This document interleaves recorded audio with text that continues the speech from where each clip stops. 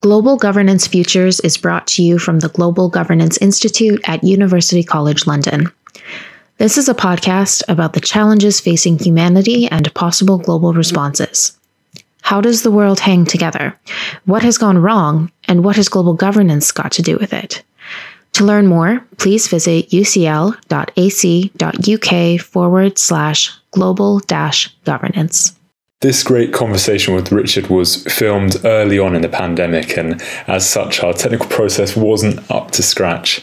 There were some email blips that you might be able to hear and some background noise, but we hope that it doesn't distract from the overall conversation. It's a real pleasure to introduce our guest on this episode of Global Governance Futures, Professor Richard Falk. Professor Falk is a world-renowned authority on international law, global politics, and ethics. He taught at Princeton University Politics Department for over 40 years and has published upwards of 50 books and many articles on international law. Over a long and distinguished career, beginning in the late 1950s, Professor Falk has been a prominent and outspoken critic of the Westphalian system of nation-states and what he views as a status quo geopolitics, which is permissive, if not complicit, in the face of gross injustice. In a recent piece titled Twilight of the Nation-State at a Time of Resurgent Nationalism, he restates his conviction that, quote, no adequate political mechanism is available to protect the global or human interest as distinct from the national interest or its aggregation. Professor Falk was chair of the Nuclear Age Peace Foundation's Board of Directors until 2012 and has served as honorary vice president of the American Society of International Law. In 2008, he was appointed UN Special Rapporteur on Palestinian Human Rights by the UN Human Rights Council, where he served until 2014. Well known as an activist scholar, Professor Falk decided early on in his career that he had an ethical duty to combine academic work with political activism in a role he describes as the citizen pilgrim. Indeed, his most recent book, published just last week, is titled Public Intellectual: The Life of a Citizen Pilgrim, and recounts his extraordinary journey through the momentous twists and turns of the past half-century.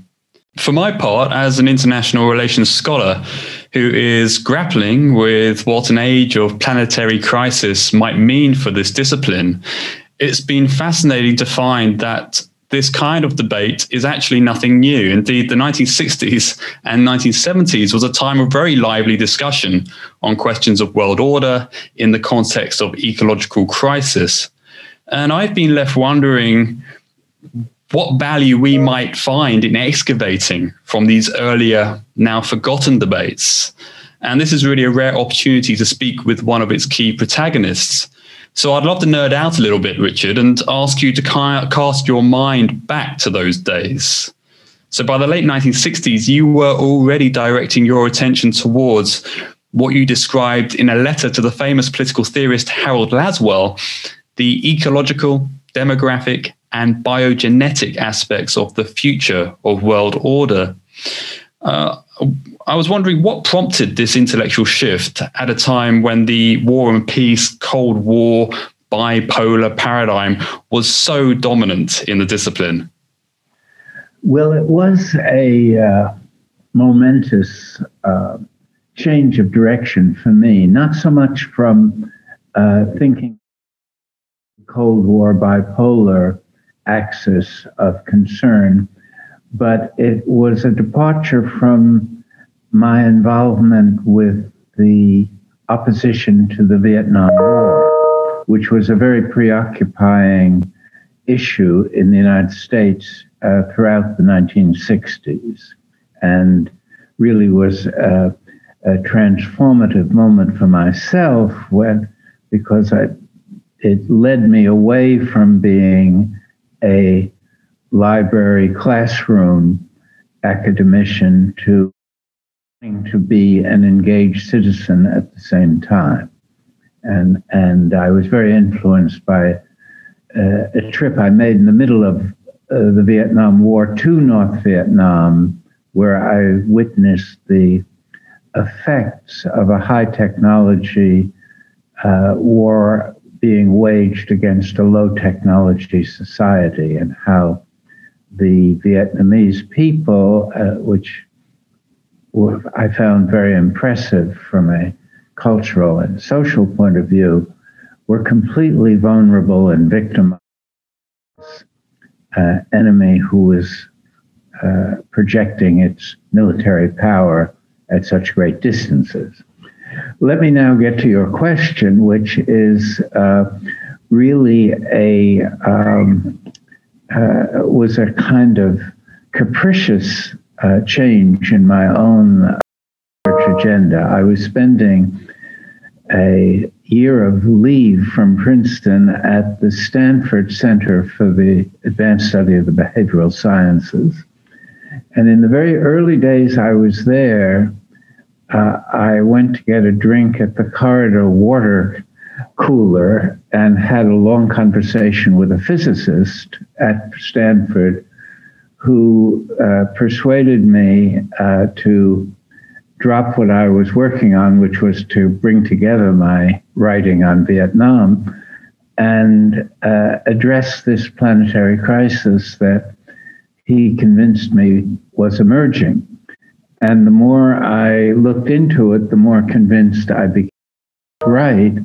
And so I really altered my projected research and had a kind of accidental reinforcement of that, because the cultural editor of the New York Times came to write a feature story on the activities of this research center in the middle of Stanford University, and ended up he interviewed several people there, and including myself, and ended up devoting his column in the New York Times to my proposed research. And that generated a lot of interest, unprecedented before or ever since in the manuscript that I hadn't started writing.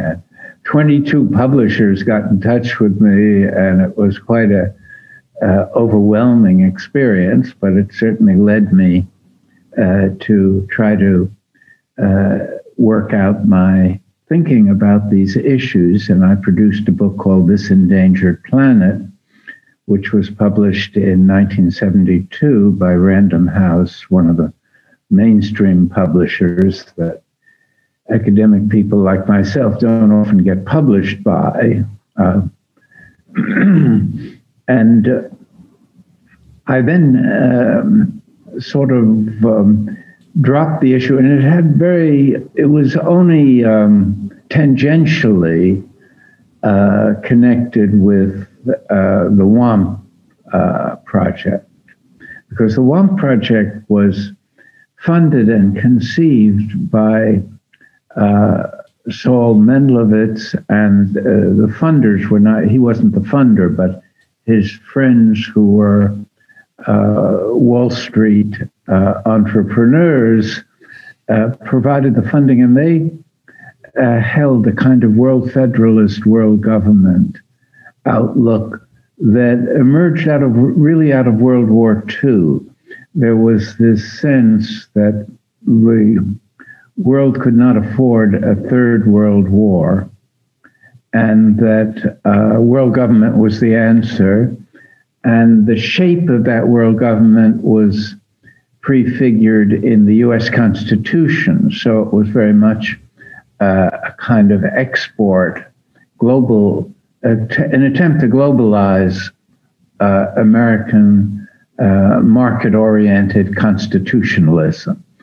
And this was not what ended up being the actual WAMP project, because it's one of these instances where the person that really imagined the project thought of it as world government advocacy.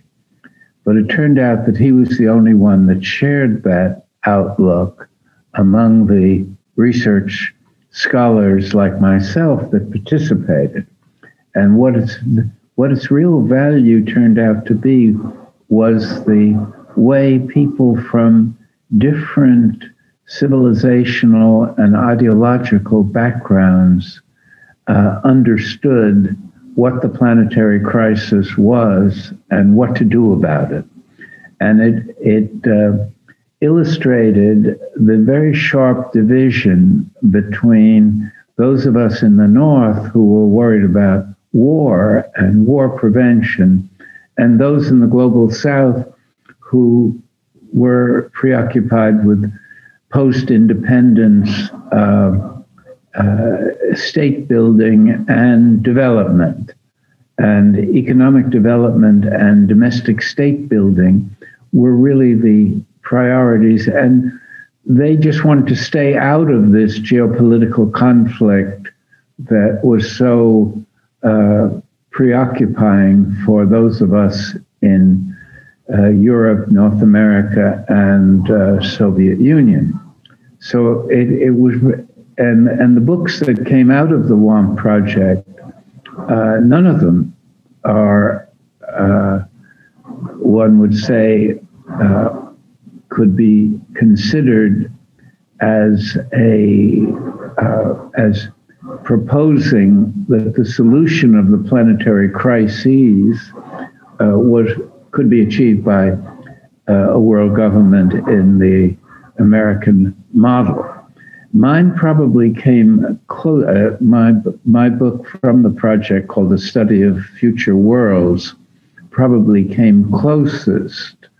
But I very carefully avoided the rhetoric of world government and talked about central guidance system and used a different kind of language to say there was a need for more globalized problem-solving mechanisms, but there was no political traction behind the idea of world government. And given the economic inequalities that existed in the world, it would have been a likely disaster to have attempted to combine such diverse political communities into a single confederated whole, and probably would have led to some form of either chaos or tyranny, and would not be a very constructive response to the issues that were at the surface back then 50 years ago. You've raised a lot of really important and fascinating issues that we could explore. I suppose one thing I'd like to ask is, to what extent, well, I mean, I think it would be a surprise to many people to learn how sophisticated the academic discussion was around the possibility of a global federated form of social organization during that time. I don't think that many scholars today, and certainly many students, really have much knowledge of those earlier debates. And I'd be curious to ask to what extent that also reflected kind of a desire to bring in a more global South developing country perspective. And I have found a quote from the former famous Indian Prime Minister, Nehru, who was no utopian. And he essentially argued in the mid-1950s that the only way to look ahead, assuredly, is for some kind of world order, one world, to emerge. And I'm wondering to what extent that sort of rhetoric reflected sort of geopolitical strategic positioning, or to what extent that reflected a real sense that this could be a pragmatic possibility. Your earlier response seems to suggest perhaps the former more than the latter. It's probably hard to say, and different people probably had different ways of configuring a response. I think the further you got from the end of World War II, the less was invested by at least elite figures in the idea that there needed to be a fundamental change in the way in which the world was organized. In the immediate aftermath of World War II, there was this sense that it was too dangerous to persist as a world order. And the world government rhetoric seemed to be the most accessible rhetoric in order to address that challenge. But as the Cold War paradigm began to be dominant, it seemed just implausible to think that you could get enough agreement among the leading states to shape any kind of global order that was more centralized. And the notions of bipolarity took precedence in the mainstream. So efforts like the WAMP project really were reactions to this kind of drift away from the sort of sentiments that individuals like Nehru or Bertrand Russell and others had had after World War II. Einstein and Buckminster Fuller, the sort of the inventor of the geodesic dome and a kind of visionary architect, had this phrase, utopia or else, in effect suggesting that what realists thought feasible was a path to dystopia, to a dystopian future. And so there was this underlying sense that something fundamental had to be changed, but that was really at the edges of the debate, which again conformed to the realist pattern typified by individuals like George Kennan, Morgenthau, and others who came later, like Brzezinski, many other, Raymond Aron in France, and the Soviets had a similar way of seeing the world that was not very dissimilar from how the West saw international relations. And in this, again, I think it's worth thinking in this dualistic way about the world order discourse at this period, because most people think of it as East-West, dominated by the ideological difference between Marxism and capitalism. But there was also this North-South discourse, and that really was between the notion of a new international economic order based on greater equality between the technologically advanced countries and the rest of the world, and a more organizational effort, including at the UN, to mobilize energy and resources for development, for the development of the poorer countries. Yes, I think it's very interesting to go back to look at some of that scholarship around the WAMP project, the World Order Models project, and also to perhaps reflect a little bit on what conclusions that you and colleagues drew from those experiments and those thought exercises at that time and their legacies to this day. Well, I think the greatest surprise for the organizers was the disinterest in Western thought about these kind of concerns. And I think it perhaps was exaggerated by this being a post-colonial moment when the colonial era of deferring to the West had ended, and there was a kind of almost ideological rejection of any idea that could be as closely associated with the West. And I think the WAMP brought together very strong personalities from these various civilizational backgrounds, including Latin America, India, China, Japan, Soviet Union, and the strong German participant, and Johann Galtung, who was sort of non-territorial participant, myself.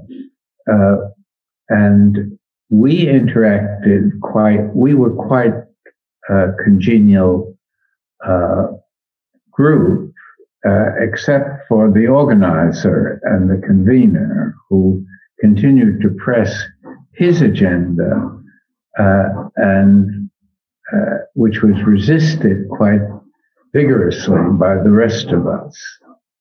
And the value of the project was both this friction that showed those who participated that the U.S. was not in a position to dictate the future of the world, the future of the world, that geopolitical and military, geopolitical hegemony and military capabilities could not easily be translated into political outcomes. And in my own learning experience, that remains the central unlearned lesson of the Vietnam War, that you can have total military superiority and yet lose the war. And understanding that puzzle and reacting and adapting to it has been a systemic failure of policy planners including the U.S., including, in my view, Israel, and some other countries that are involved in conflict situations. In other words, there's a new realism in the post-colonial world in which political outcomes are more determined by the perseverance of nationalist movements than they are by who has the better military hardware. That doesn't mean that the military hardware can't cause massive suffering and devastation, but it does mean that it won't win the war. And finally, the intervening side gets tired of the losses without achieving the results and gets out, withdraws. But you see the what I'm calling the unlearned lesson of the Vietnam War repeated in Afghanistan and in Iraq and Libya. And what it has led to are these so-called forever wars that go on and really don't change the internal or regional picture very much. It reminds me a bit of the old adage, if you have a hammer, everything looks like a nail. Yeah. So I'm going to I know Jess has a question, so please, Jess. Yeah, continuing on this vein of thought about a world of sovereign states that's unable to cope with endangered planet problems. And I'm quoting you here in the early 70s saying that the political logic of nationalism generates a system of international relations that is dominated by conflict and competition. So my question is, why have such observations, and above all the issue of climate change, so rarely been examined seriously within the mainstream of IR inquiry? And why 50 years later have we not progressed further into this vein of thought in addressing key issues facing the world today? Yes, that's an important, complicated question. And I think the clearest answer is that the system itself is invested in military solutions. And therefore, it has a very difficult time taking into account the possibility of non-military solutions. And part of this is the need to sustain a wartime budget in the absence of real strategic threats. And you can only do that by exaggerating the conflictual nature of developments around the world and presenting them as dangerously poised to threaten fundamental security. And this really combines the organization of the world into distinct territorial states with the excessive militarization of those among these territorial states that are geopolitical actors.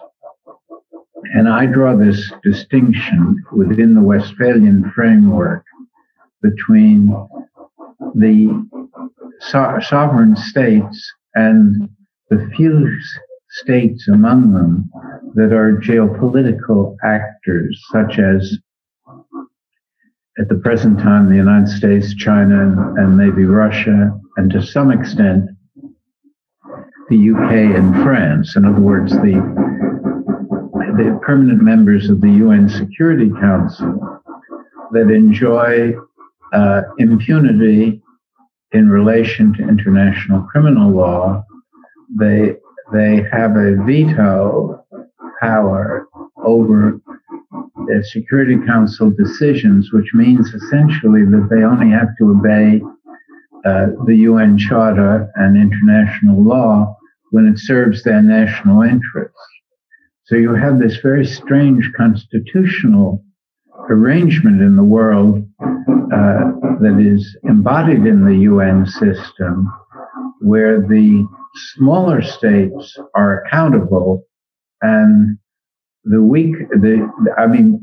weaker states are accountable and the stronger states are operating according to their own discretion.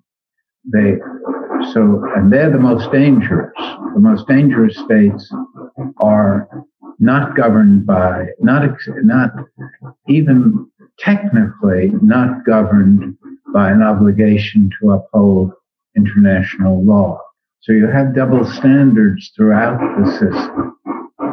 And that means that you can't overcome these biases that privilege those national communities that have geopolitical leverage. So that includes not only the United States, but the states that are closely aligned with it. And the same thing for the other kind of states. And it goes back to World War II, where at the end of the war, only the defeated German and Japanese leaders were held accountable, and the victors were given impunity. So you have double standards built into the essence of international law. And that is despite the fact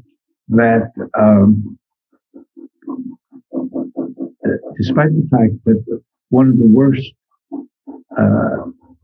and most controversial legacies of World War II was the atomic bombing of Hiroshima and Nagasaki that was never examined except in a Japanese lower court from an international law point of view.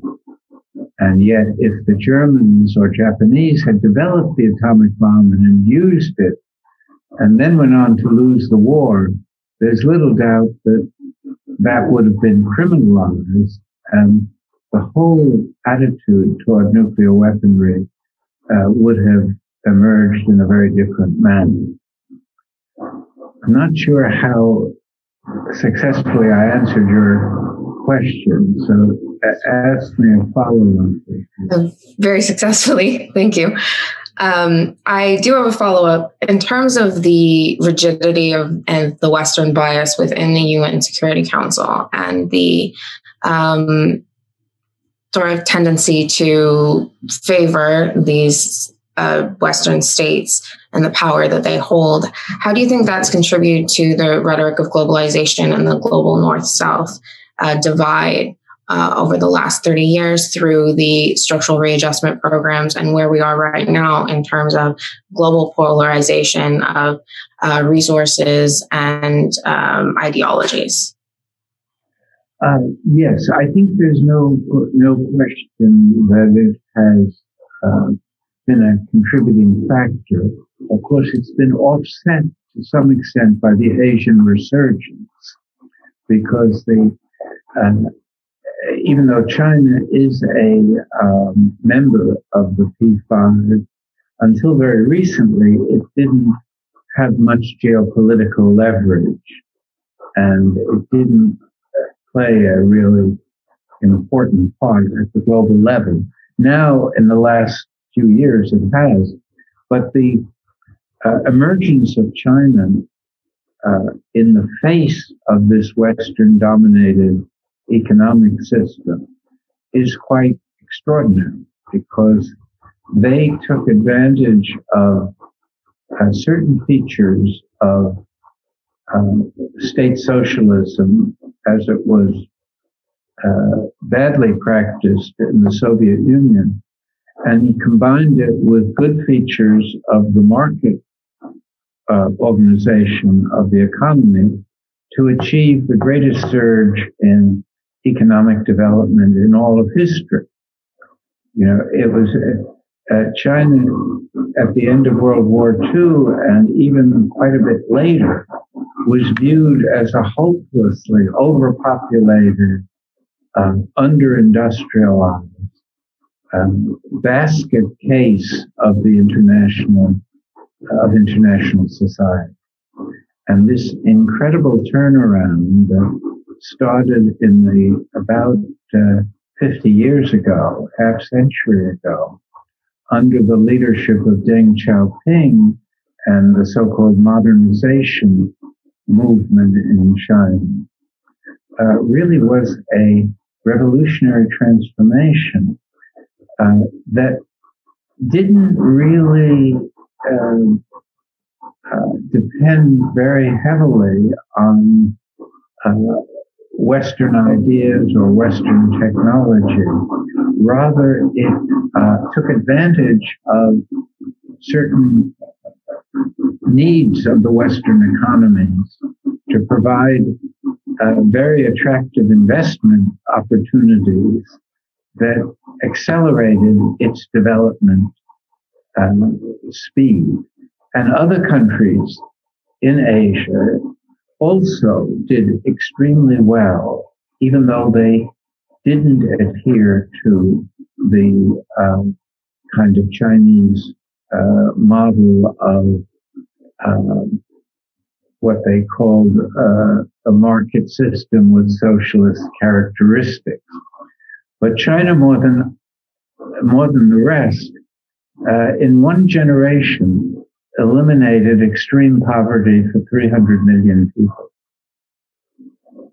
which is an amazing achievement. And Vietnam has now more recently done the same thing, following really the Chinese model, more or less. And there's a book by Deepak Nair published by Oxford University Press called Asian Resurgence, which he's an economist, and it's a kind of economistic account, but he follows the trajectory of 14 countries in Asia and shows that it doesn't matter very much whether they are categorized as socialist or capitalist. What matters is how they handle state-society relations, and particularly with regard to savings and investment. And all of these Asian countries did well in this period, which suggests that there's a cultural foundation connected as much with Confucian ethics as it is with Marxist and Maoist thinking. So the whole question of how far Western hegemony extends beyond its dominance of military technology is very difficult to, I think, crystallize at this point. I mean, the resurgence of Asia is an extraordinary transformation of geopolitics, and I do sometimes wonder what it must have been like to do geopolitics, to teach geopolitics in the 1970s. I presume China would not have featured very much in those conversations, whereas obviously today. Really not at all. Yeah. So I'd like to hand over to Sam. Sam's got a question for you. Good.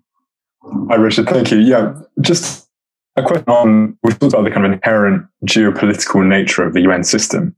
And obviously your work within the UN provides a kind of unique vantage point for analyzing that system. I was wondering if you had any takeaways about potential ways through that kind of geopolitical gridlock. And then just as a side question, you can choose either one or merge the two. Truth to power has been a kind of key tool used in post-colonial discourse, and also now when thinking about big systems. And I was wondering if you could talk about how useful that is as a tool today when thinking about the kind of inherent geopolitical nature of the UN system, and whether it's still a valid means of change making. Yes, that's a really fundamental question. My own personal involvement was with the UN Human Rights Council, which is not a decision-making body on these geopolitical questions. And even though I was required to report to the General Assembly each year during the 6 years that I had this position, I didn't get a great deal of additional understanding of how the UN system worked. What I did do overall, and particularly because of my assigned role as a special rapporteur for Israel-Palestine, was the sense that the UN was very important on the level of symbolic politics, but very limited on the level of substantive politics. In other words, it could serve to legitimate or delegitimate behavior, but it couldn't implement the results of its determination because it was subject to geopolitical blockage. In other words, the U.S. and the other G5 members had a lot of leverage outside the Security Council, but they couldn't block fact-finding and investigative reports and other kinds of assessments, particularly in these secondary parts of the UN system, like the UN Human Rights Council or UNESCO or the Economic and Social Council. But what they could do is block the implementation of any recommendations that came out of those initiatives. And so, again, going back to what I said earlier about the puzzle that military capabilities have lost agency in relation to the political outcome of conflict, it turns out that winning legitimacy wars, the phrase I developed, is often more important than winning on the battlefield. And so the UN is a definite important site of struggle in these legitimacy wars.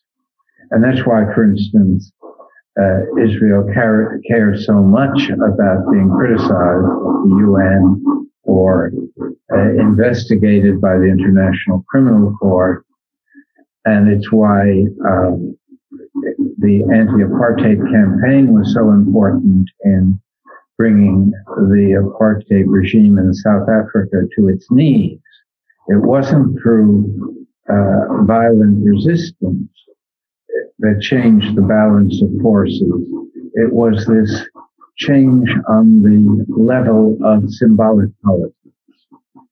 And that's why I think people make the mistake either of thinking the UN is the savior of a just world order, or dismissing it as irrelevant. You find both points of view, either a very legalistic point of view that says that all we need to do to create a peaceful and just world is to uphold the Charter, or the opposite view that says since the Charter isn't being upheld, the UN is irrelevant.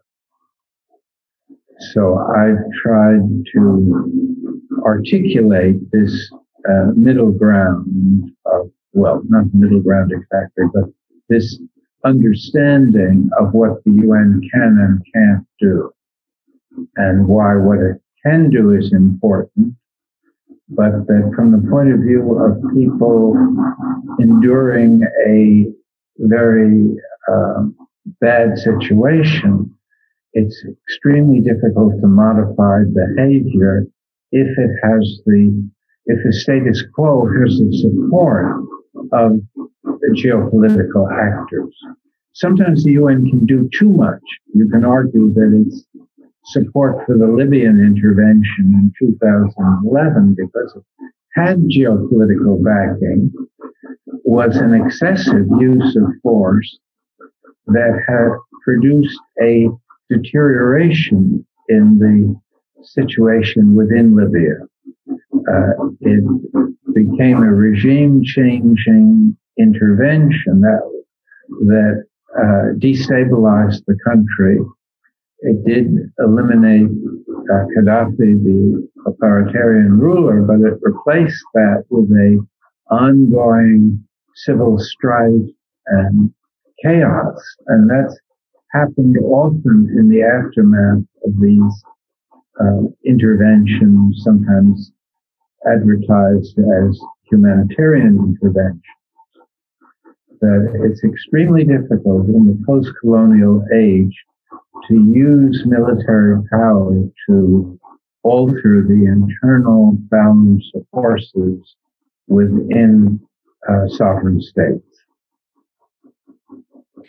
Yeah, the importance of symbolic power is something that perhaps is underappreciated in the kind of the paradigmatic understanding of where power resides within these systems. So Sam, do you have a follow-up?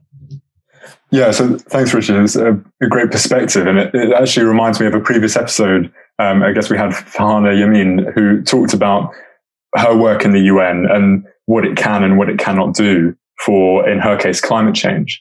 And I was wondering if you could talk a bit more about the working on different levels. You know, that we talked about what the UN can do and the agency that it can be afforded, but then on the more immediate struggles, you know, for example, your work in Palestine, that it might need something a little more immediate, a little more grassroots. And I was wondering how your Citizen Pilgrim idea might play into that, as obviously we're students going out into the world, and how we might be able to maybe continue that kind of ethos, that idea. Yes, I think that's very relevant. The government structure, even putting aside for the moment the problem of geopolitics, is one that is geared toward incremental change.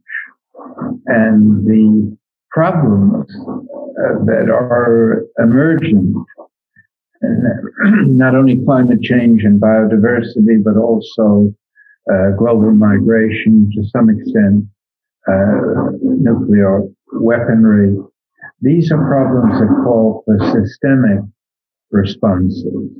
And systemic responses can only arise out of, in two contexts. One is a world order catastrophe, especially a war, which creates more flexibility with regard to adapting the system, or as a result of in a combination of governmental initiatives, but strong grassroots civil society pressure.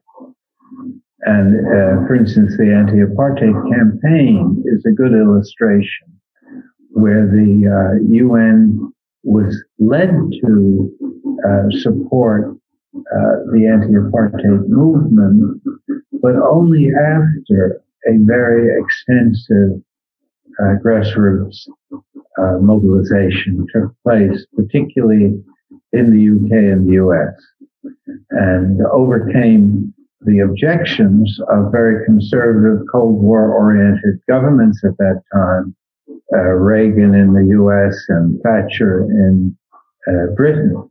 They were forced from below to give way to these pressures that were basically of a ethical and political character, but had very widespread support. And so I think climate change itself is something that illustrates this mismatch between a governmental reluctance to make systemic adjustments and the nature of the problem and the challenge which requires systemic adjustments.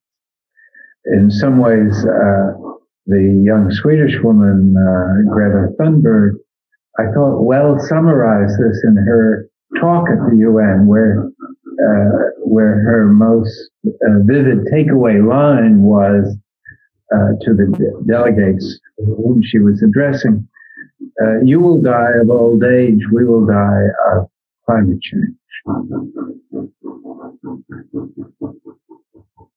And I think that is suggestive not only of grassroots, but of the importance of young people being considering themselves participants in the struggle for a viable future. And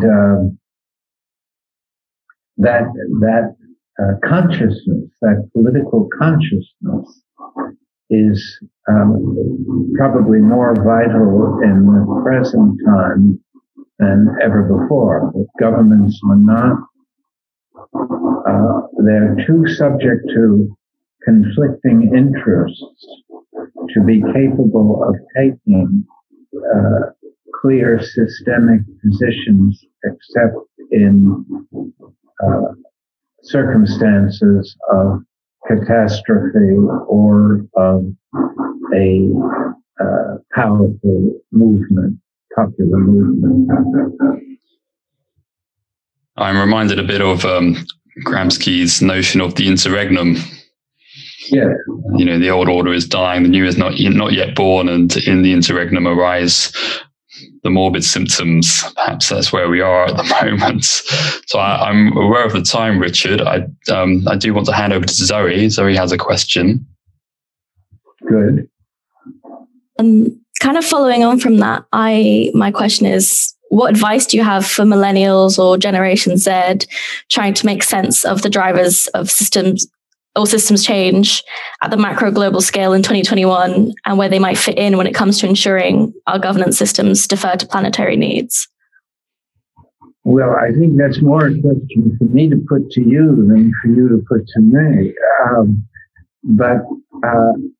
The essence of what I was trying to say in response to the earlier question is that it's a imperative call for activism. That the one thing that your generation cannot do is leave it to the older generations to solve the problems that confront your society, your life, your future. And that this could also have the additional benefit of revitalizing our understanding of citizenship in a democratic society, that it's more than elections. And it could be a more movement-oriented understanding of citizenship, which creates new opportunities for policy making to be more creative, less shaped by special interests, and more transnational. And the nature of nature of the policy agenda at the present time is caught between this persisting organization of political community in terms of national territorial states and the character of global problematique, which affects certainly regions, but in many cases humanity as a whole. So it really encourages the development of a more complex notion of personal identity. That you may be British, but you're also European, and you're also part of humanity, and that all of those are relevant. You don't have to choose among them.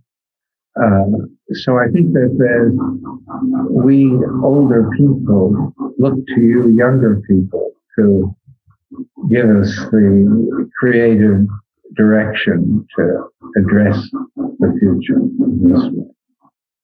Do you have a response possibly, Zoe? Not really, just that, I hope our generation doesn't disappoint. Well, I think we're rolling to a close, Richard. Thank you so much for your time. Perhaps just to end, you wrote over 50 years ago that you regarded as virtually essential to bring into being more centralized forms of political authority in international life by the end of the 20th century. Just curious to ask how you feel this claim holds up some 60 years later. And I suppose you've given us some indication of what the direction of travel towards that objective might look like in terms of reflecting much more deeply on a politics of identity within a uniquely globalized age. I think essentially the way in which particularly ecological issues have emerged reinforces my sense that if the human species is to flourish in the future, it has to establish mechanisms capable of acting in the global interest and for the global public good, let's put it that way.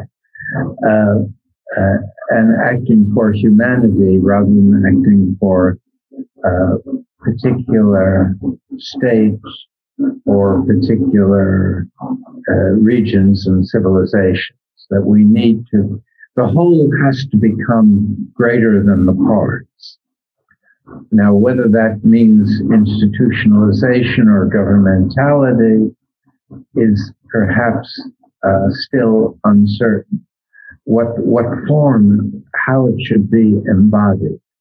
But the idea of finding a way of overcoming the present equation, which makes the parts dominate the whole.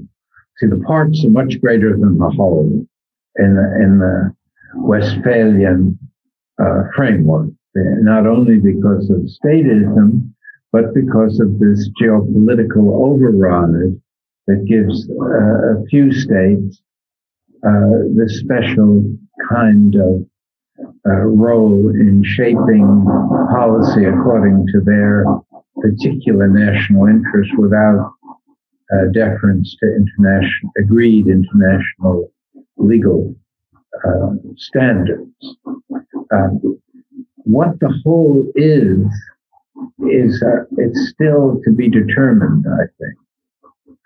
And how that is to come into being, short of catastrophe and short of a movement that mobilizes people in a new, different kind of revolutionary spirit, is very hard to say. And as you suggested by the Gramsci quote, we're likely to experience some morbid moments in this transitional time. And speaking as an American, Trump and Trumpism were examples of morbid responses to the confronting humanity. Well, thank you so much for your time, Richard. I think we can at least all agree that it is a fascinating time to be alive. And in some respects, a kind of a call to adventure. It was also very interesting to hear you talk about the whole of the parts and shade into complex systems ideas, which we have been engaging a bit in previous conversations. And this idea that the whole is not just greater, but actually different to the sum of the parts. So perhaps something to ponder there as we move this conversation forward. But thank you so much for your time. Really appreciate it.